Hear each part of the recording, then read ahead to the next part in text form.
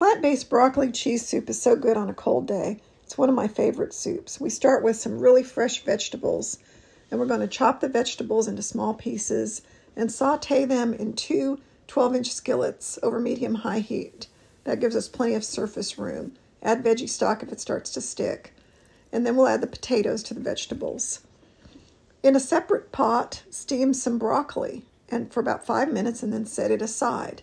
We're going to cook the other vegetables until everything is tender, about 20 minutes. In the meantime, soak some cashews, drain them, mix them with the spices in a high-speed blender until this is silky smooth. Once it's silky smooth, we're going to add it to the broccoli soup and mix it together really well. Once that's been mixed together, we're going to take an immersion blender, blend it, take out 3 to 4 cups, blend it until it's smooth, and then you have a perfect soup. I love it.